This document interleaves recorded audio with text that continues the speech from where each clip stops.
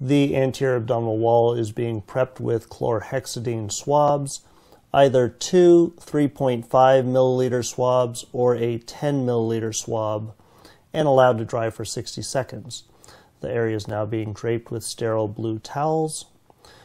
The patient is in left lateral decubitus position for a left lower quadrant paracentesis, or in the semi-upright position for an infraumbilical paracentesis. 1% lidocaine is used for local anesthesia of the skin using either a 25 or 27 gauge needle to create a skin wheal.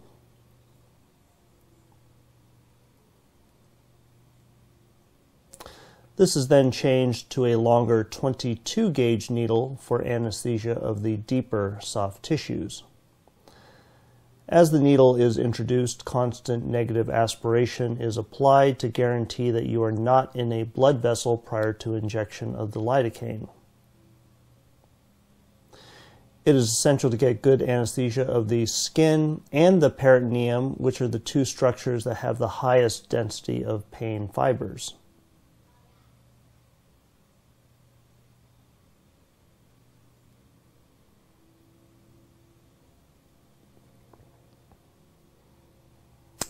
An 18 gauge needle is then used to open the puncture site more to allow introduction of the Caldwell needle.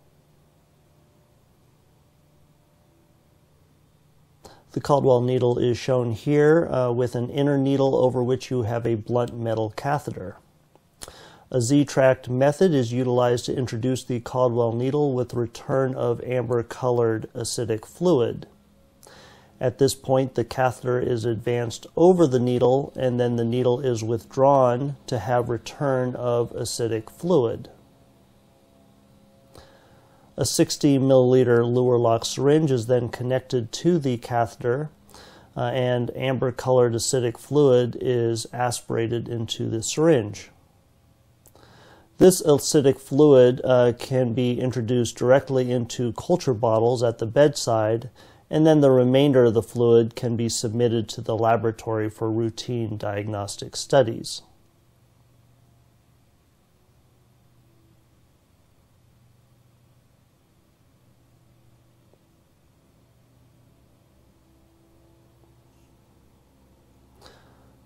The syringe is now being disconnected from the catheter, and then suction tubing will be connected to the catheter on one end, and then the other end will be introduced into an evacuated container where the vacuum will be used for a therapeutic paracentesis.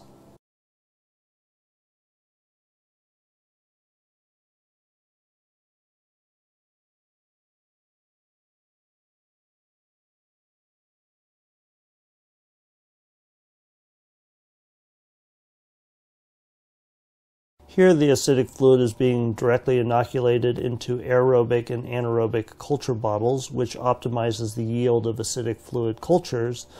The remainder of the acidic fluid can be sterilely capped and sent to the lab for diagnostic studies.